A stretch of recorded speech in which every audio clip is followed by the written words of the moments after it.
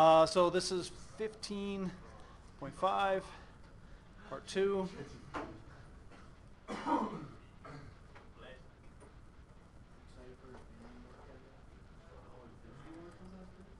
So we're going to talk about parametric surfaces and surface area. Metric. Parametric.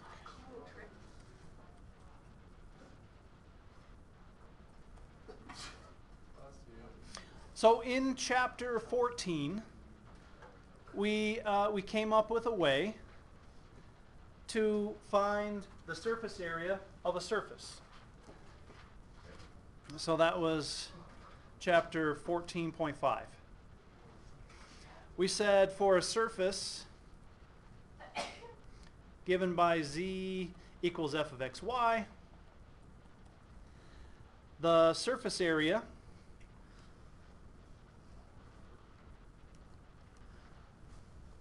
S was the double integral over the region of ds, where ds was the square root of f sub x squared plus f sub y squared plus 1 dA. And we came up with that by considering a small portion of the tangent plane, and we found vectors that were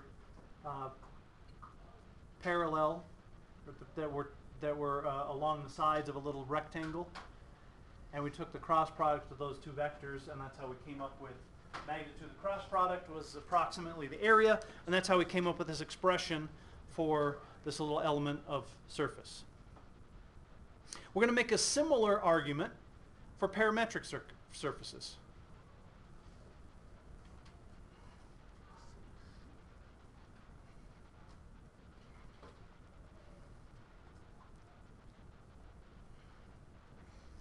And the reason we're spending a little bit of time with parametric surfaces is that when in talking about these parametric surfaces, it makes what we're going to do in the future a little less like we pulled magic formulas out of the hat. So we can understand where these formulas are coming from.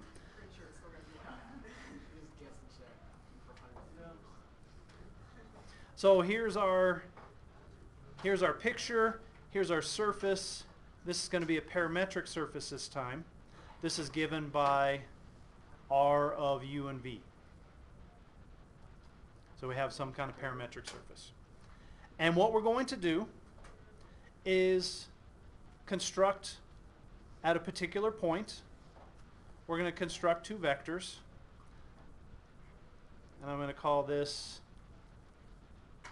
a vector in the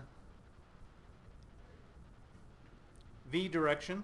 So that's going to be r sub v, and this is going to be r sub u.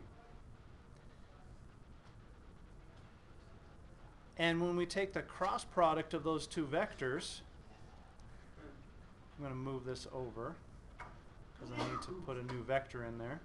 When we take the cross product of those two vectors, we're going to get a normal vector to the surface.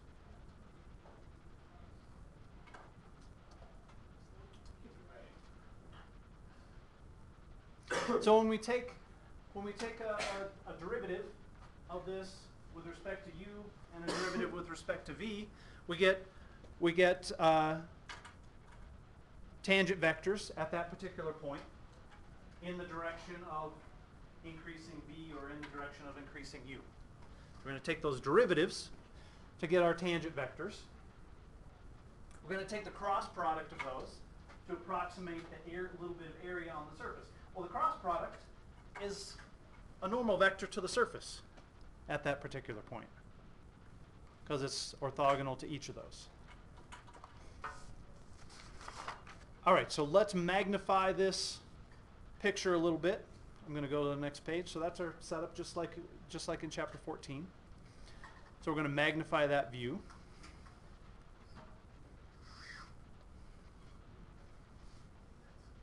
So here's one rectangle, or one approximate rectangle. I'm going to put quotes. So we have a little piece of the surface here, like so. At this particular point, we're going to construct two tangent vectors, r sub v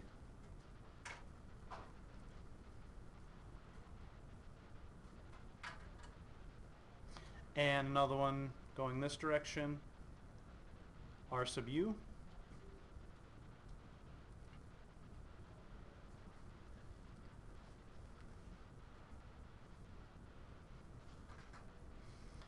And this little distance along here is delta v.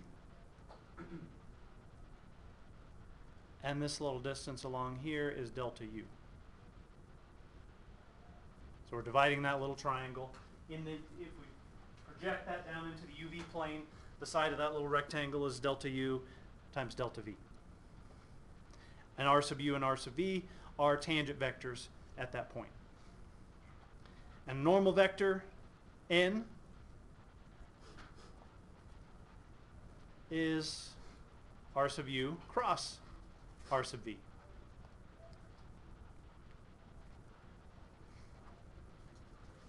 Now if we let the delta u and delta v be very small, then using the same argument that we did in chapter 14, the area of this rectangle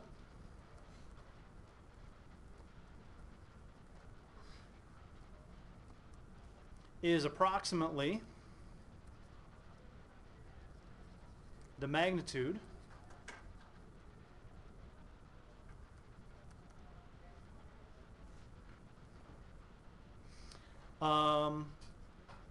r sub u cross r sub v times delta u delta v.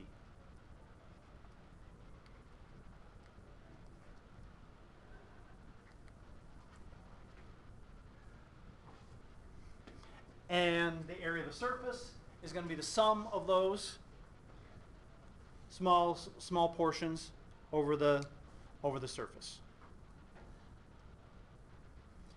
And we take the limit as delta u and delta v approach 0, and we get an integral. So we can say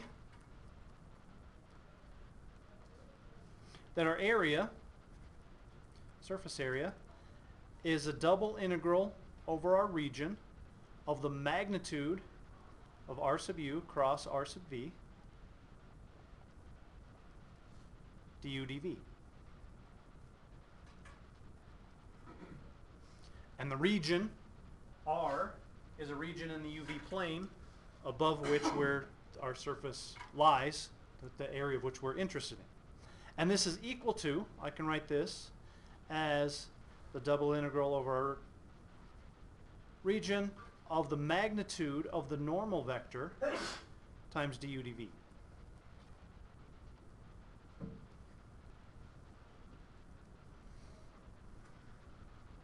So we're integrating the magnitude of the normal vector over the region that we're interested in, the magnitude of the normal vector of the surface.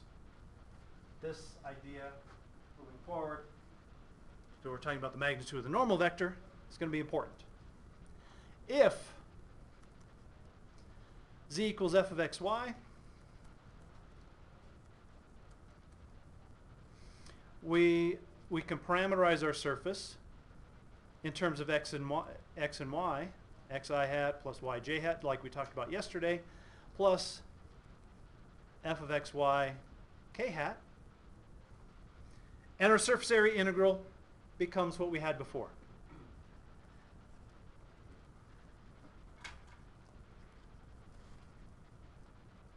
So we get the result from chapter 14.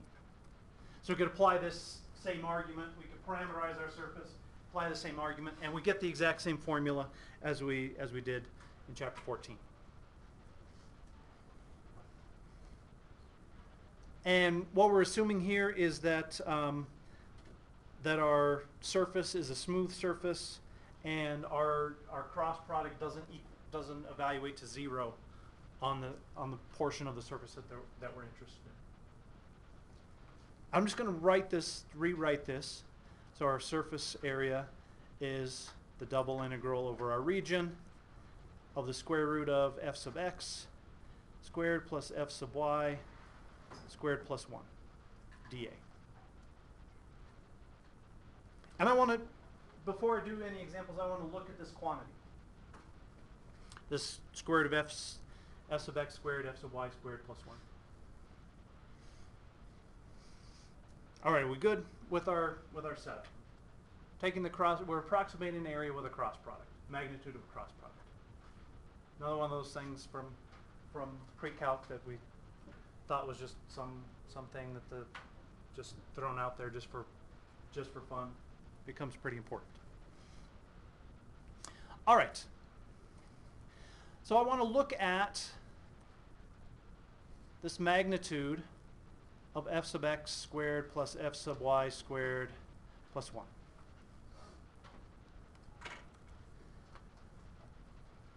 For z equals f of xy.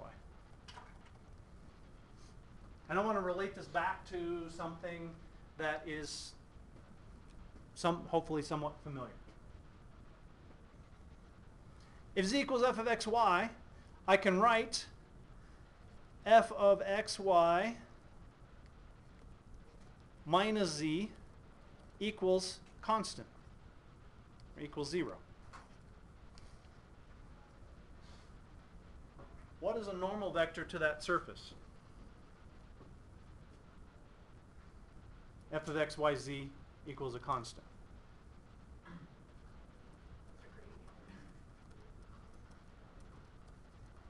The gradient is a normal vector.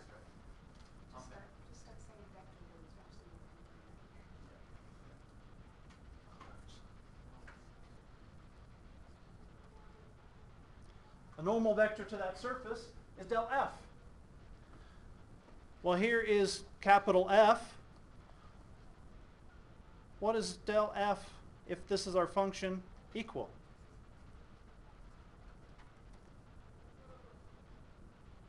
Well, how do we find the gradient of this function?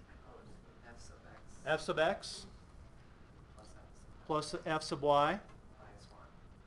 minus 1.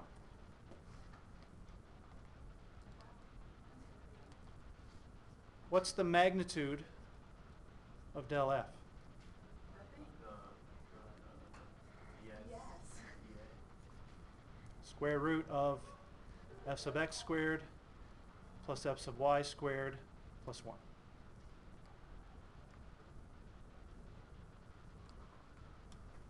So when we see this quantity again in the future, we will be able to recognize quickly that that's the magnitude of del f for that surface. The magnitude of our normal vector, in this case, when z equals f of xy, is the magnitude of del f, where f is f of xy minus z. So that's going to be important. So we're going to be doing some operations with a normal vector, and it's going to be convenient, very convenient, to write that normal vector as the magnitude of del f. And it makes very nice things happen in our integrals. All right, so this is something to put in our back pocket so we can pull it out again and use it in a couple of sections. All right, isn't that nice? So when we were finding surface areas in chapter 14, what we were doing was integrating the magnitude of del f over our surface.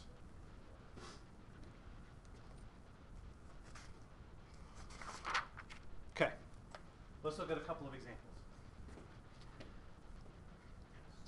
This is where one reason I like when we get to chapter 15 so much is because all of this stuff that we've talked about starts coming together in interesting and unexpected ways. When are we going to see your favorite proof?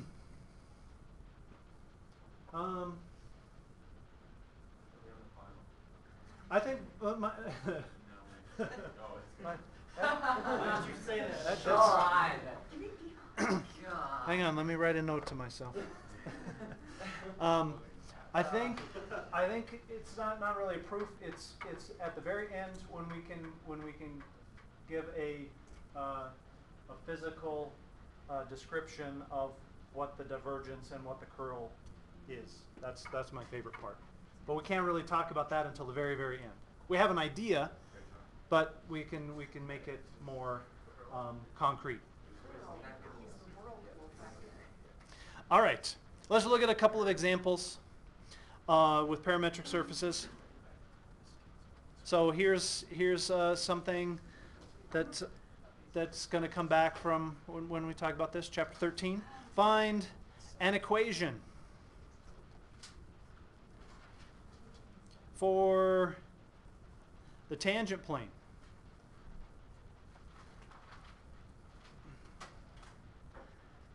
To the surface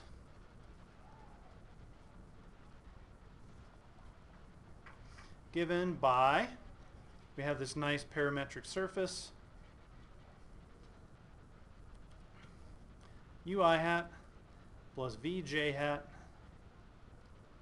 plus the square root of u v k hat at 1, 1, 1. That's kind of an interesting surface. Oh, and let me get this going. I forgot that I had these pictures of these surfaces for this section. Demos, chapter 15. There we go. We'll talk about Mobius strip because when we talk about flux, we need to talk about an oriented surface. And Mobius strips are non-orientable. All right. So what do we need? What do we need to write the equation of a tangent plane?